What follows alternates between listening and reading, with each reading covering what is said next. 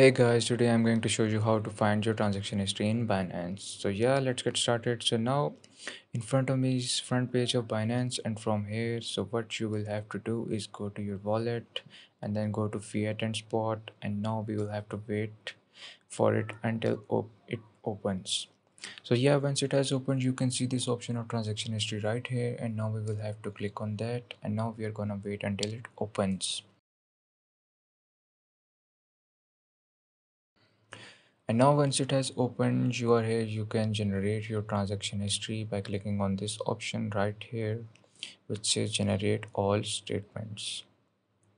And once you click on that, this window is gonna appear, and now from here you can generate your transaction history of the period of the time period of your liking. And now once you have selected the time period, now what you have to do is click on generate, and that's it. Now your transaction history will be generated.